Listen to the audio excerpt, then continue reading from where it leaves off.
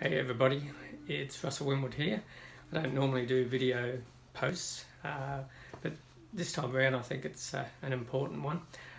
As most of you know who have been following my journey for the last 2 years, I've been using a ketogenic diet to great success, and as many of you know, I certainly advocate it.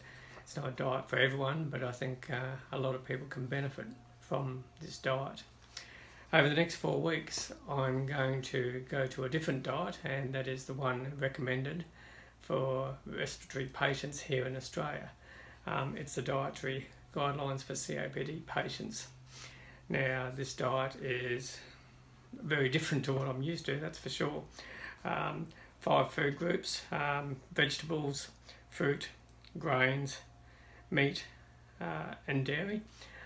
So this will be interesting. And my objective here is to compare diets, so compare the ketogenic diet that I've been using to what the experts say is the dietary guidelines that COPD patients should use. I think you know which way I'm leaning, what's going to be the better diet, but anyhow, we'll see. I've had blood tests taken over recent days while I've been in ketosis to see how they look.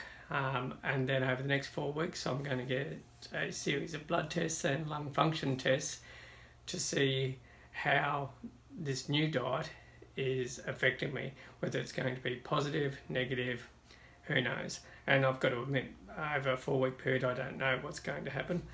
Time will tell. I'm not going to clog up your feed with regular hourly posts. I plan to post a video like this once a week and give you an update on what I've found so far.